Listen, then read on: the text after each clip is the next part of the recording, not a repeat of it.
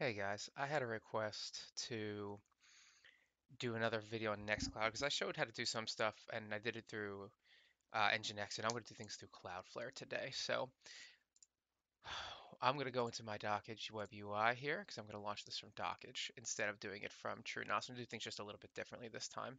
So I'm going to launch a compose file here. I'm going to come over to the wiki. I'm going to grab my Nextcloud services just like this. Okay, go over here. I'm going to do a paste. I'm going to call this Nextcloud. Port do I have this on? 8887, which I'm pretty sure is open. Looks pretty good. Let's launch this.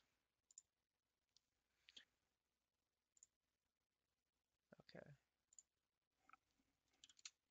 there we go. HTTPS. Okay, so we're going to create an admin account.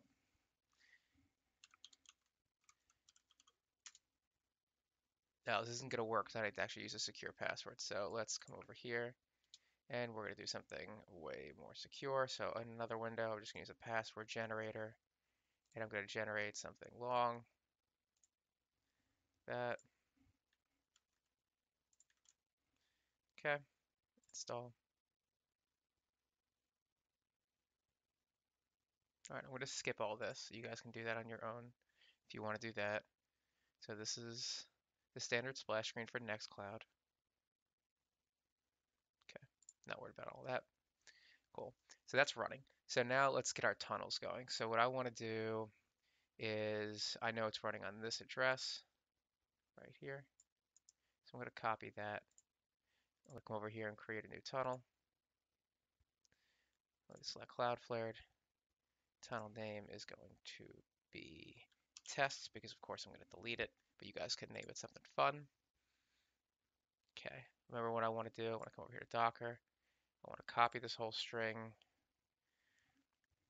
And then I want to text editor up this, and I want to take this token, these two lines, copy those out.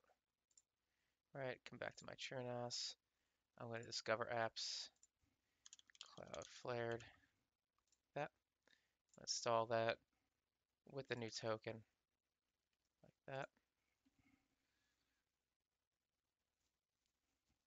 Good. So there's my Cloudflare tunnel, and it says connected, so we're good to go.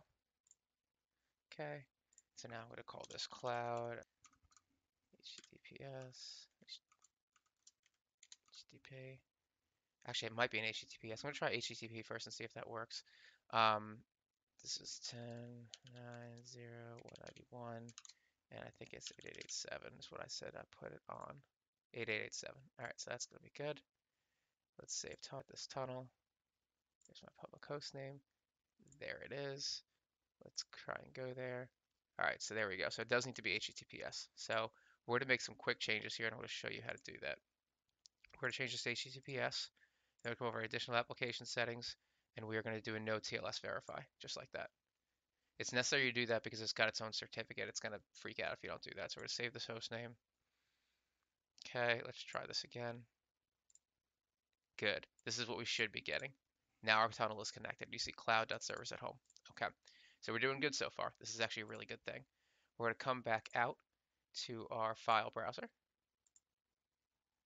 Remember, it's admin, admin. Come over to tank, stacks, Nextcloud. And what I want to do really fast before I do anything is I want to stop this container. Okay, that container is stopped. So now I want to come back over to my file browser, not that, not this, file browser.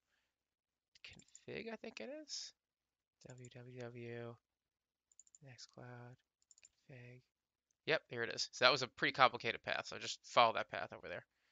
Config.php, here we go. This is what I want to edit. See this array? I need to add another. We need to add another entry right here. So right before that comma, actually right after that comma, I believe it is. I think it should look like this. So it's going to be 1 equals my little arrow. Follow the formatting exactly. It's going to be cloud.servers at home. just like that. We're gonna do another apostrophe, then we're gonna do a comma. Sorry, just like that, comma, good. That should be it. So it should look just like the one above it. Same formatting. Make sure to do that exactly right. We're gonna save that. Now we're gonna come back in here and start Nextcloud again. hmm hmm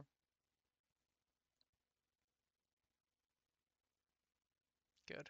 Let's come back out here, see if we can get there. Check that out. So we're good to go. And let's come over here with my super secure password, which is annoying to type. Okay, good, we're in. Okay, now we're gonna need to do some stuff. I'm actually gonna come back out of here because I need to stop this now. Actually, really, I need to edit this. What I want to do is I want to show you guys how to do an external mount path. So if I have a directory on my TrueNAS um, that I want to use to store all my Nextcloud data, which is what a lot of people do, we have to pass that in as a volume mount. So on the external of this container, it's gonna be mount tank. And I'm just gonna pass my media directory in just to show you guys. I'm not gonna call it media. I'm just gonna call it external. This is very important. There's already a media directory in Nextcloud, and it'll mess up if I mount as media. But I'm just gonna pass this whole directory, which is how it looks on my TrueNAS box. Internally, it's going to be at /external, but you can call us anything you want as long as it doesn't exist on Nextcloud already. And if you want to know what exists on Nextcloud already, come back out here, Nextcloud.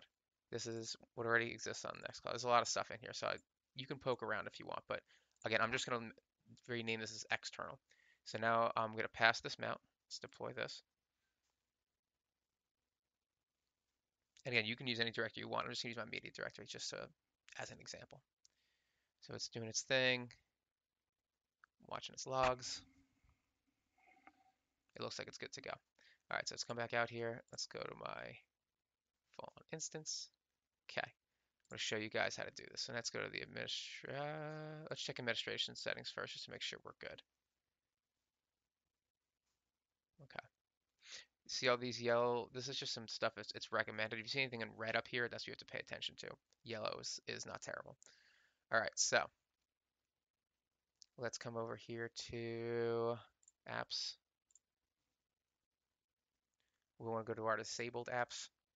See how it says external storage support. By default, it's disabled. We are going to enable this.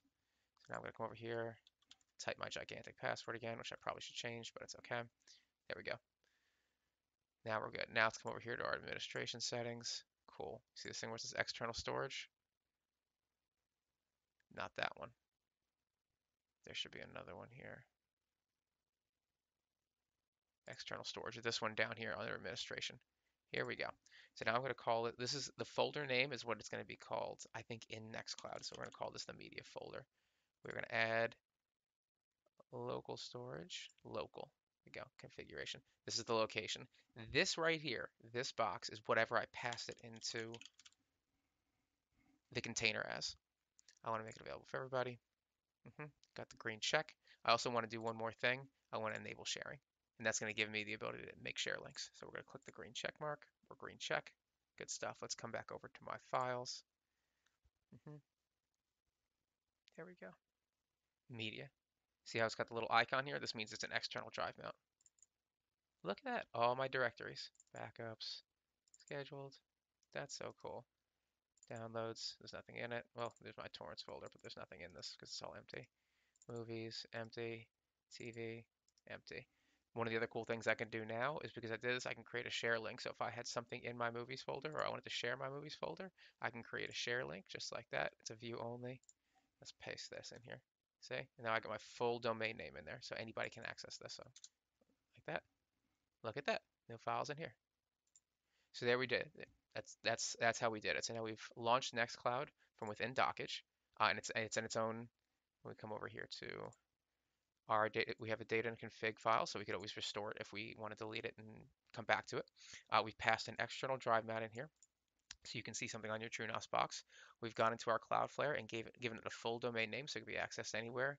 And we've used our Filebrowser to come in here and add an entry to the array so we don't get the untrusted domain. So that's how to do Nextcloud behind all these things.